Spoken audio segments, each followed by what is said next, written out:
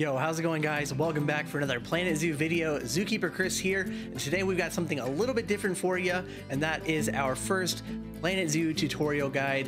Today is going to be on the gondola ride, and I want to keep this video short, maybe 10 to 15 minutes. Okay, so you guys can already see that the video is going to be longer than that. Sorry, you guys know how much I hate super long YouTube videos, but there's a lot of information in this video. Gondolas are complicated, and I wanted to cover everything that I could possibly cover. And to help you guys out, I'm going to go ahead and put timestamps in the description down below, so that way you can skip forward in the video to any point that is more relevant for you. And let's just go ahead and jump straight into it. So first thing with gondolas is if you are not in sandbox mode, you will need to research this. You just take your mechanic, you bring them down to transport rides, and it is level 2 that you get the gondola. So do that first. Once you have that done, you'll see gondolas pop up in facilities. Down here, gondola. And what you do is from here, you can set the gondola down however you want, just like you can set any item down in Planet Zoo. You can rotate, you can push the station down and up however you see fit. You'll see that the gondola has a white arrow facing in the direction that the track will be going, that the ride will be operating in. Down here, you'll see options for your station and where the entrance and exit of your ride is going to be. You can set this up now, or you can set it up later once you've already got it placed down. I'm going to go ahead and just keep my entry and exit on the left side, on the same side for this purpose, but you can set up however you want. You can also set up angle snap if you'd like as well for when you're rotating it around. I'm just going to have that turned off as well. And we're going to do a very basic gondola to start, and then we'll get into some more complicated things down the road. So you place your first gondola down, it's going to go ahead and start you with the track editing. What I would suggest is editing your station. You can do it with one station just like this with an entry and exit right here on the station, but I've had issues with that in the past. So personally, what I like to do is extend the station a little bit. So rather than going down here and having it on standard track, you go down to station and you choose your entry and exit point. Like I said, mine will be on the same side, and I'll click down a couple. All this does is it will extend your station a bit, gives you more room. The gondolas will park here on your station. If you do want to have a smaller station, that's fine. Like I said, I just personally try to avoid only having one block of a station because I seem to run into issues with that. From here on your station, once you've got that set up for a few runs, now you can go ahead and get started with building your track. Now, if you want to do like the most basic setup you can possibly think of, you can actually hit autocomplete here and it'll give you, boom, just like a super basic circle. But we're not going to do that. You can also use autocomplete down the road. So say you get like halfway through your entire park, you know, and you're going all the way down and you're halfway through, you're all the way to the back of your park and you just want to route it back to the front. You can hit autocomplete and it'll do that for you as well. And then from here, you can also kind of edit, you know, your track a little bit. You can pull things out, you know, and whatnot, and modify it a little bit. But that's if you're feeling super lazy and you just want to get it back to the beginning as fast as possible. So anywho, from your track editing, there's a couple menus that you have here. This one is to raise and lower the incline or decline of the track. You can only do it at 8-degree intervals. You can't have your track going like a roller coaster, you know, running straight up in the air and then boom, straight down. It's got to be realistic here. Here is to turn your track. If you want to do a sharper turn, you select this here. This is the length. Decrease the length. You then make sharper turns. You want wider turns, go ahead and increase the length of your track, just like that. And then from here, you just right click, or you can also hit enter to bring down or to place down the track pieces. From here, again, very basic track, very basic gondola setup from here. I'm just gonna go ahead and make it a loop it around. And actually, I'm just gonna be super lazy, autocomplete. Good God, what is that monstrosity? Oh, it's probably because it was so high up in the air that I couldn't get down fast enough to the station, so it had to go that way around. Actually, I'm not going to do autocomplete. What I'm going to do is I want to show you one thing really quick. So once you've completed your track and you've gotten near the station here, if you see this little option here, this is like a little jigsaw piece. You just click the jigsaw piece and then you can get down into the station. I had a little issue there where it just said track limit exceeded. Just go ahead and reposition your track until you can get it to click in just like that. Boom, we have our first very basic gondola setup here. So let's go into some of the menus here for a very basic setup. All right, so from here, if you click the ride, you hit, you know, just from nothing, you click the ride here, you'll see you have your station. It's unpowered. So let's go ahead and just get this powered really quick. Boom, solar power, renewable energy. All right, so now we'll go ahead and escape. We'll hit this. So it's powered. You'll also see with your station, you have problems. So you'll go ahead and click your station. You'll see that you need to place an entrance and exit, and then you need to connect the entrance to a path. We'll go ahead, we'll click this. It'll let us place our entrance, which is over here. So I'll place that there, click this, place exit right over here, connect the entrance to a path. It'll automatically bring up the queue line for you, and you can just bring that down to wherever. And then you do a regular path for the exit. You do that down to wherever. Obviously, this is not how you're going to do it in your zoo. Once you've got the queue line connected to a regular path, you'll see you have a staff member set up at the front here. These lights here signify what is going on with the ride, whether it is closed. If it's in testing, it'll be orange. And then if it is open, boom, fireworks, and it is green and good to go. So we have our very first basic setup here for our gondola. So these menus here, I'm going to go through some of these pretty quickly. Some of these are menus that you've probably seen before, like your overview tells you your profit, your yearly guests, all that fun stuff. Your ride statistics, which you can get that set up through testing, finance statistics, customize ride. So this is pretty big. You want to customize your ride colors. I'll let you do this on your own time, but you can customize pretty much every little piece of the track here in Planet Zoo. It's really awesome. Feature, and you can even customize the cars on the track here with whatever colors that you want. Really cool. There you go. So you can customize the entire track just like that, and it does the entire track those colors. If you want to select just one little section, you can go down here to sorry, we have to close the ride down first and go down here to edit track, and you can choose a particular track piece like this piece right here. And then down here, now I can customize the colors for just this one particular track piece. So you'll see here, I'm going to go ahead and just customize this entire track section. And now you'll see that applied only to this section here. Now you got to be careful, because now if I go back to the ride and if I go down to the customized ride, it'll actually override that section. So customize your entire ride first to the colors that you want, and then go through and do track pieces by piece if you want specific colors for specific sections. This can be pretty useful if, you know, this section of the track we're going through a jungle themed area. You can have it dark green like this. If it's going through a savanna area later on, you can do like a dark beige color or a light beige color just to kind of fit the theme a little more. But like I said, make sure you do the customization of the colorings everywhere first, and then piece by piece if you want to do that afterwards. Going down this menu here, you'll see for the ride, you have ride operations. So you can either do continuous loop or shuttle mode. This right here is continuous loop. It just goes in a circle. This over here is what shuttle mode looks like. You have two stations, and then the gondola just goes back and forth. Most times in your zoos, you'll have this set up over here to the right where it's continuous mode. This is limited use. It's good if you're going to and from places. Some people like to do this if it's just going through a mountain and they have some like exhibits placed in a mountain. So it does have its uses. It's just a little more niche. So that's the shuttle mode there. You can only have one gondola on it at a time. Otherwise, you know, so one gondola at a time for this. Over here on continuous, you can actually add more gondolas. So you click on the ride over here, and then make sure the ride is closed for this. It won't work if it's running. Go down here and you can add amount of cars. So like I said before, you can add as many as you want to where it'll go off the track. I'm actually curious how high you can go. Okay, so you can go up to 20. Geez, that's a lot. Not going to do that because that's overkill. Anywho, so you can choose the number of cars over here, and then also you can choose the speed.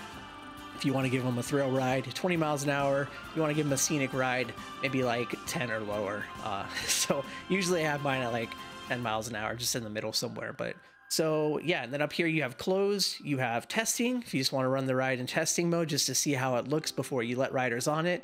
And then once you're ready to open, boom, hit open, fireworks go off, and hopefully people will ride the ride. So again, this is a very basic setup. You can actually add more than one station for continuous loop like this. All you have to do is you have to break out a section. So go ahead and close the ride down. Down here, you'll see some menu items that you're used to from Planet Zoo from other parts of the game, such as saving as blueprint, being able to move the entire thing. If I hit M and then move it, you'll see the paths don't move with it, obviously. So yeah, some of these you're already used to. Ride camera, you can ride the rides just like any other ride. You can do cinematic view. You can go ahead and go to seat view and change your train that you're on, the car that you're on, or you can change what seat you're looking on, and then also point of interest view as well. Personally, I like looking at cinematic, and I really like looking at the seat view, see what my guests are seeing on the ride. So you have ride camera, move, advanced move, and then just delete the whole thing. So to add another station, go down here to edit track. Again, ride has to be closed, edit track, and then we'll go to a different section of the track, say over here. And then what we'll do is we'll delete that section. So we'll go over here, we'll go to station, and then we'll select a station. And actually first, let's fix this. There we go. Station, better. So you have to position the track first where you want the station, and then you go ahead and press station, and then it'll place it wherever you chose. So I'll go ahead and build another station really quick, continue with the track, loop it around, and I'm gonna try and get it up over to this side here. Maybe I'm gonna have to change it. I'm gonna have to get it up a little higher, quicker.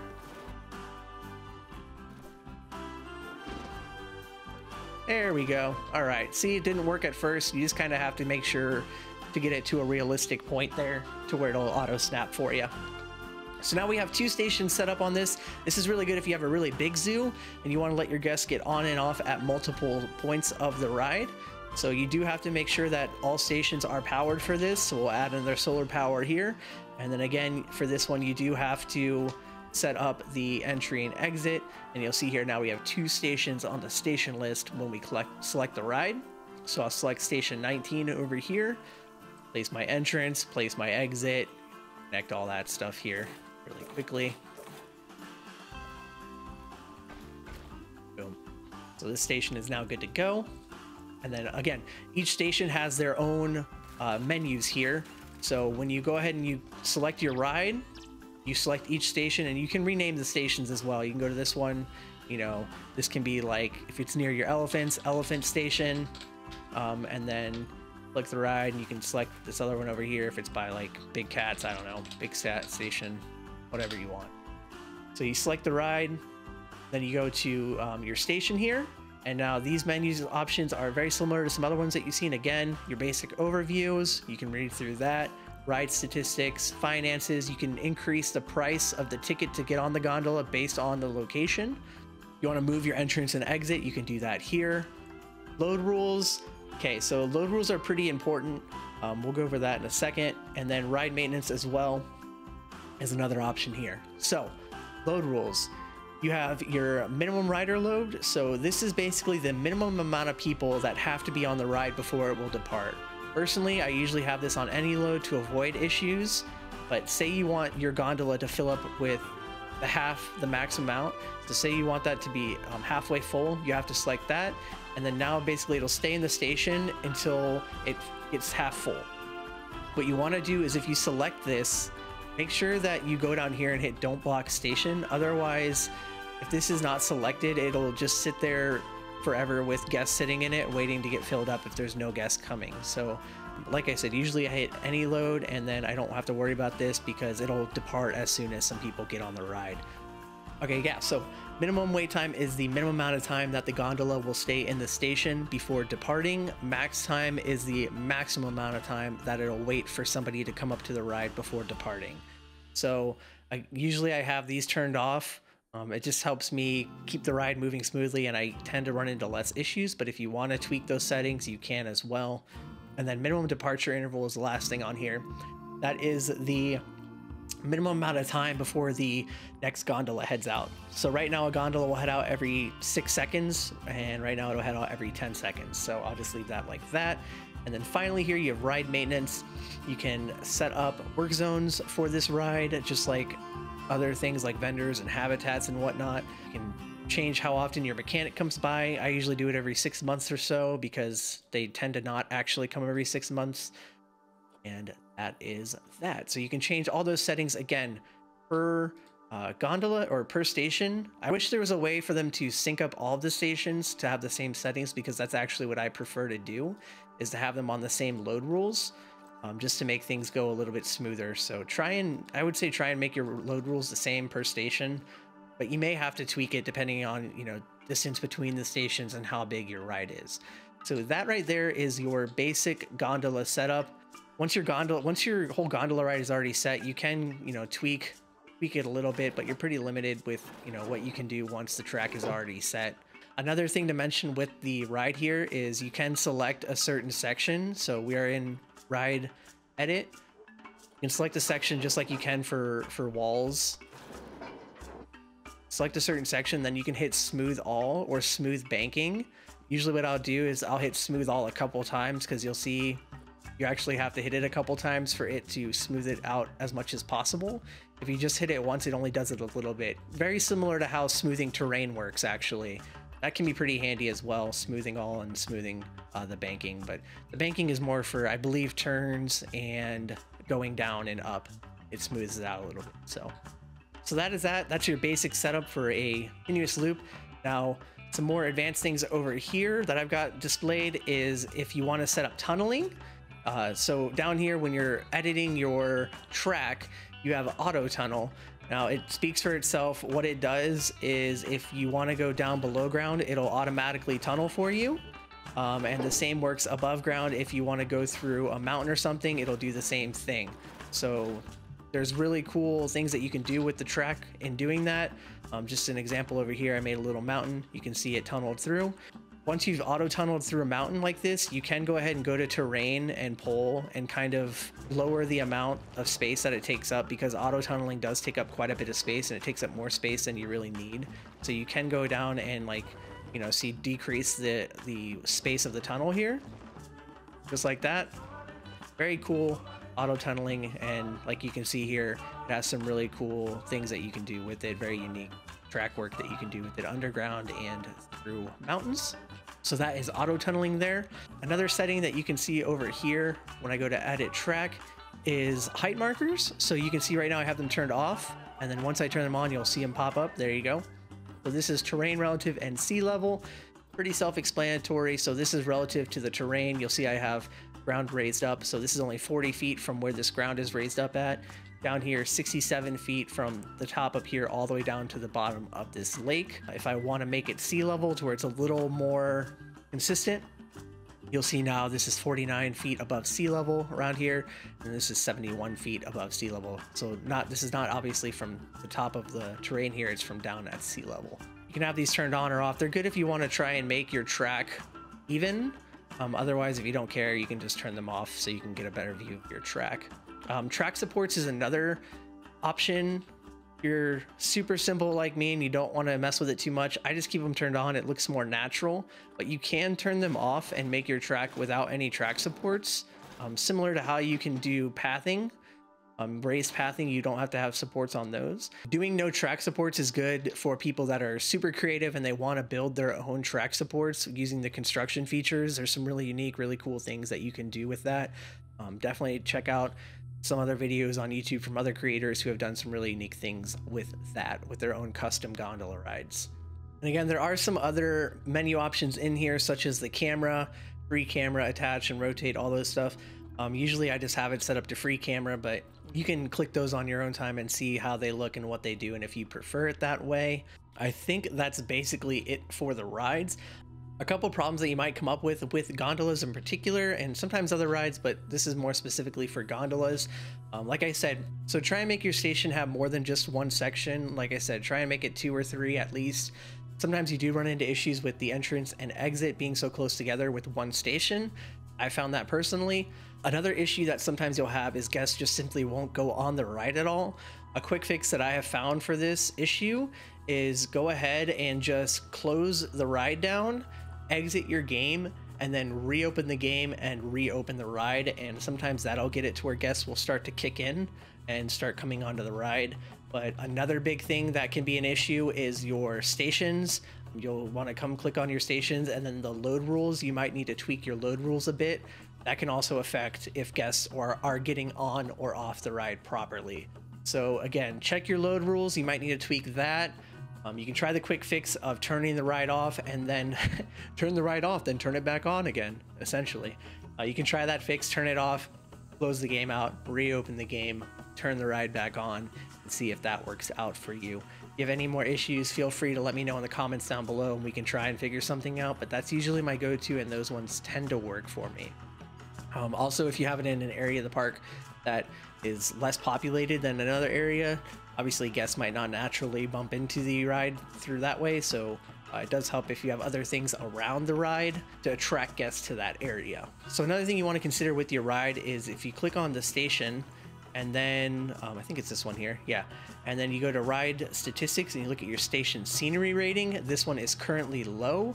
A good way to bump it up is decorate your station a bit. So this setting down here, start building on station grid, is like amazing for that.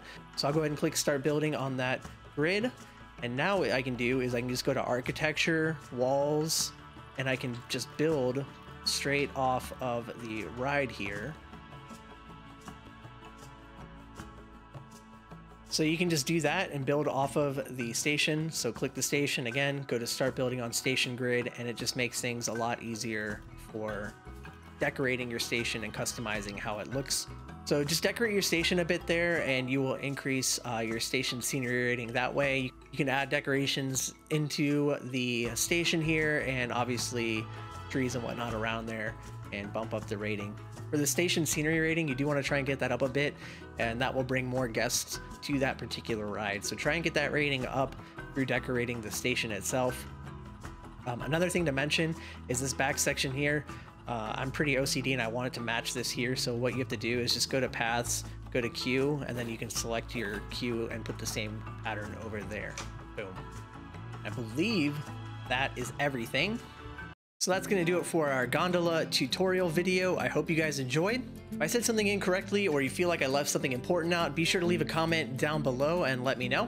Just a reminder, if you would like to chat with me live, I am over at twitch.tv/ZookeeperChris every Friday and Saturday at 7 p.m. EST, so feel free to drop on by. We'd love to see you. If you enjoyed the video, be sure to like, share, and subscribe for more Planet Zoo content. And again, thanks for watching. Until next time, stay wild.